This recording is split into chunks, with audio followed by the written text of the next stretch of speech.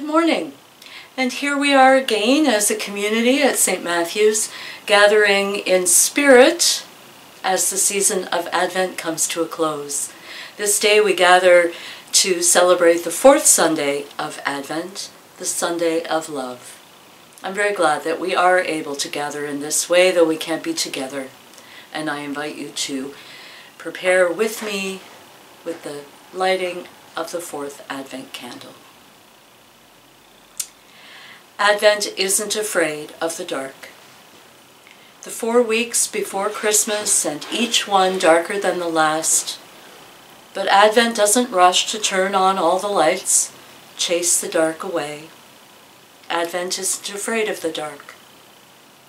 Advent claims its deepening, week upon week, its longer and longer nights.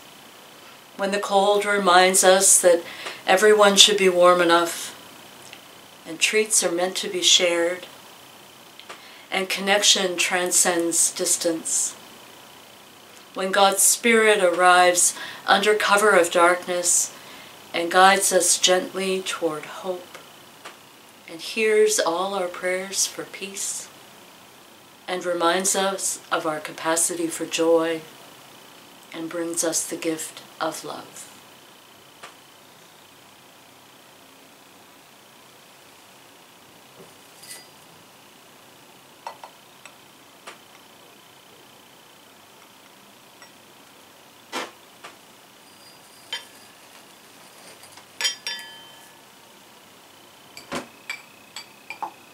Let us pray. Dear God, as the nights grow longer, be with us in the deepening darkness and make our Advent holy and blessed in your presence. Amen. The first reading this day is taken from the book of the prophet Micah, reading from the 5th chapter at the 2nd verse. But you, O Bethlehem of Ephrathah, who are one of the little clans of Judah, from you shall come forth for me one who is to rule in Israel, whose origin is from old, from ancient days. Therefore he shall give them up until the time when she who is in labor has brought forth. Then the rest of his kindred shall return to the people of Israel, and he shall stand and feed his flock in the strength of the Lord, in the majesty of the name of the Lord his God. And they shall live secure, for now he shall be great to the ends of the earth, and he shall be the one of peace. That frosty morn in Bethlehem long ago, when the chill that laid upon plain and mountain was as much from inhumanity as the December night, still he came. When upon the mountainside shepherds kept their lonely watch, and in cities swollen with mirth, travelers and locals alike made their song, trying to forget the long night of winter solstice, where soldiers marched, and with their drill increased the chill that Bethlehem was not their own. Still he came. When temple tall and city mall were eager for Roman coin, when law meant acquiescence and church was ruled by state, when officials holy were not devout, and the devout were kept without, when justice lacked mercy and peace was far too thin, still he came. When God could find no welcome except in a carpenter's dream and a virgin's womb, when heaven could find no ear except poor sheep herders, and no eye but for foreign kings, their fragile yes, however small, was enough, and so he came. Amen.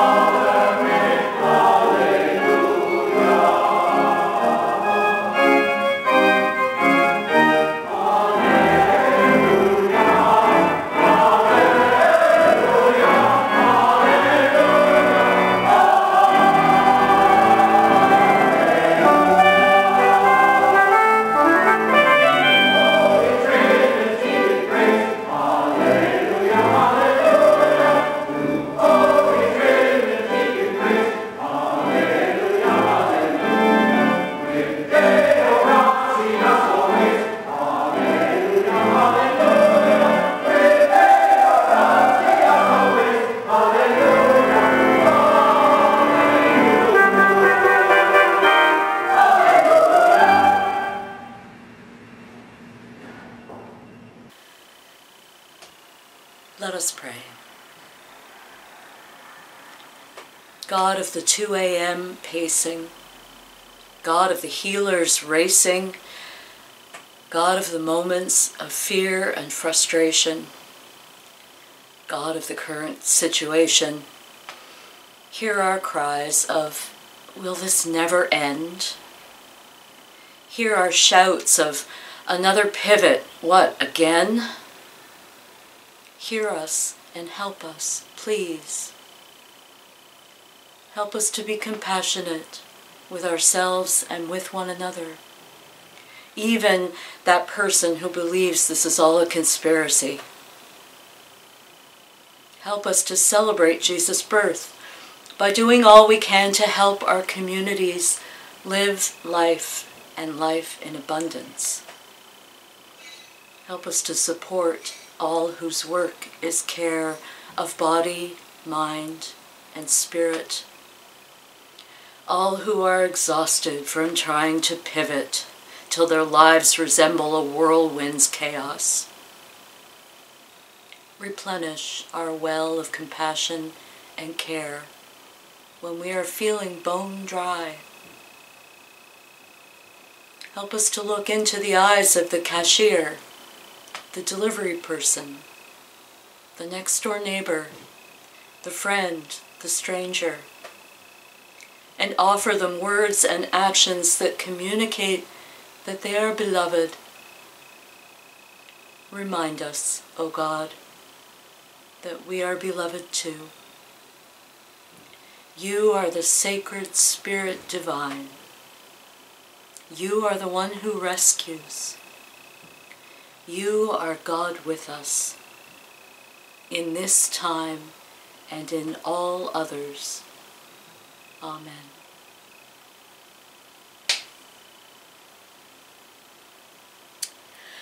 That was a prayer that was written earlier this week by our moderator, the Right Reverend Richard Bott. I don't know how old Richard Bott is. I'd have guessed that at most he was maybe a few years older than I am, maybe late 50s rather than mid-50s. But if that's so, I really must bless him for his gentleness and his purity of heart. Because I don't know anyone else who's roughly my age who could have spent an entire week as he has, reflecting upon the wearying, presenting need for all of us, again and again, and yes, again, to pivot in response to this latest outbreak, without betraying either by his voice or by a cheeky twinkle in his eye that what he really wants to do is bark out the word pivot, like Ross from Friends. Like we're all collectively hauling this whole business like a back-breaking sofa above a tiny, twisty set of stairs. And that's the only way it's going to happen. Either we pivot, or now that sofa lives on those stairs and nobody's going anywhere. But maybe the moderator's right, with his gentleness and purity of heart. After all, despite Ross from Friends barking out that word pivot, and he even had a sketch, that sofa did still get stuck. And what the moderator has instead, along with his gentleness and purity of heart, is the Christmas narrative of the Gospels, which frankly, when it comes to how to pivot, are way better than a sketch. They're a map, and a path, and a promise, and a guide. They're just one pivot after another, those Christmas narratives in the Gospels, by everyone. Because nothing unfolds in the Christmas story the way it's supposed to. Literally nothing. Literally the entire process by which God enters into the world to embrace and hold and heal and fill our human life is just one broken set of plans and expectations and hopes after another. Every one of them crashing into the calmness and requiring a pivot, or else everything gets stuck. But pivot after pivot after pivot, it all happens. Not easily. There's some pushback. There's certainly a great deal of courage involved, and not a few deep breaths, and some well-placed angelic intervention. But one pivot at a time, the Christmas story. It all happens. Mary lays down her expectations for the quiet, peaceful life she thought she'd have, and she pivots into a service and a leadership that engages her mind and even her body in ways that are thrilling, but they're also frightening. And Joseph, too, he'd made plans, and they very much did not involve feeling hurt, feeling humiliated, a broken engagement he has to go through with. But he pivots. And when they finally arrive in Bethlehem and the time comes for Mary to have the child, it is very much not okay that there's no room in the inn, but they pivot. And the wise men from the east, when the king they seek isn't in the palace, they pivot. When his life's in danger from the king who is in the palace, they pivot again. And when that danger makes it impossible for Joseph and Mary to return home to Nazareth as they'd assumed, they pivot again too, escaping into Egypt with the infant Jesus, where they'll stay until the danger is past. It really is just one pivot after another, almost to the point of being silly. Until it isn't silly at all, when we're so tired of pivoting and we just need to know it's survivable. It is. But let's not romanticize this. Because yes, there's courage that gets found. And yes, there are deep breaths and changes of plans. And yes, there are new insights into what this birth is really about and who God really is and what really matters at Christmas and how that light shines and can't be extinguished. But let's not romanticize this, because there is no doubt in my mind whatsoever that when Mary and Joseph arrived in Bethlehem and the time came for her to bear her child, and there was no room in the inn, there is no doubt in my mind that Mary broke down in tears. That she'd had it. That it was one pivot too many, and she just fell apart. I know she did. She absolutely did.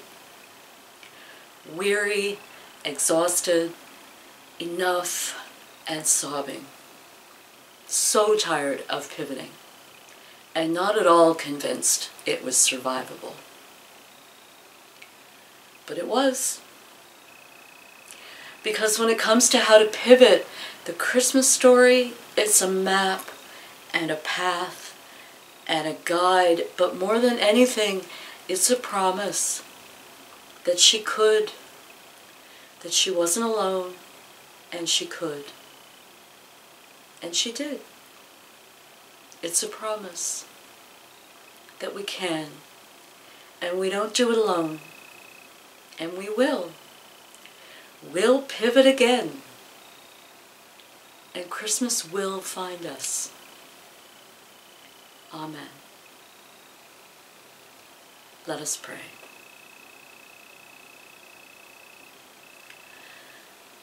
Loving God, as we approach the turning of the year and the longest night, Remind us of the grace that you unfolded in the darkness, the courage of Mary, the steadfastness of Joseph, the shepherd's surprise and the warmth of a stable. Through darkness you guided the wise men. In darkness, Mary and Joseph escaped safely into Egypt. In darkness you comfort, you hold us. We are cherished and not alone. We pray, O God, for these gifts of Christmas darkness. We pray for all who need courage to live with what can't be changed. For all who need steadfastness to do what's right and make difficult choices. We pray for all who need a reason to hope. For all who need shelter. We pray for all who feel like they've lost their way. For those whose decisions carry vast repercussions. For everyone in danger who needs to escape. For our children, our families, our neighbors, our elders. For all who need comfort in illness, in loneliness, in anxiety, in despair. Help us, O God, to pivot again. You unfolded grace in the nearness of darkness so that we'd not be afraid, so we'd know our need for one another, so we could cry if we want to and work out some peace, so we'd know we're cherished. Break into our lives with the blessings of Christmas and help us to welcome the gift of your love into our world. These prayers we lift to you in the name of your Son, Jesus, who taught us when we gather to pray together, saying, Our Father, who art in heaven, hallowed be thy name. Thy kingdom come, thy will be done on earth as it is in heaven. Give us this day our daily bread, and forgive us our debts as we forgive our debtors. And lead us not into temptation, but deliver us from evil. For thine is the kingdom, the power, and the glory, forever and ever. Amen.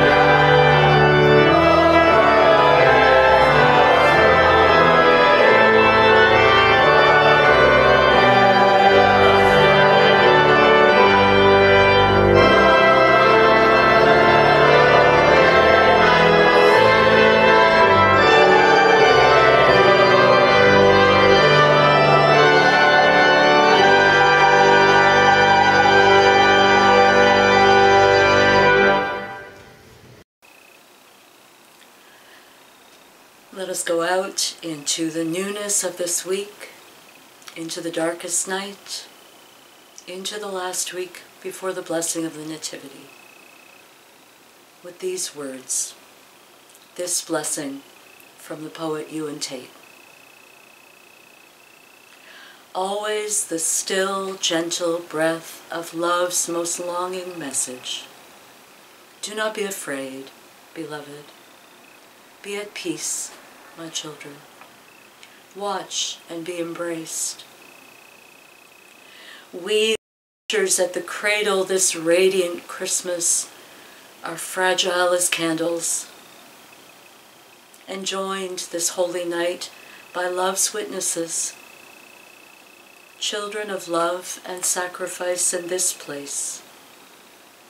Our hearts flow with the Holy Child's music, our beings streams of light. Amen.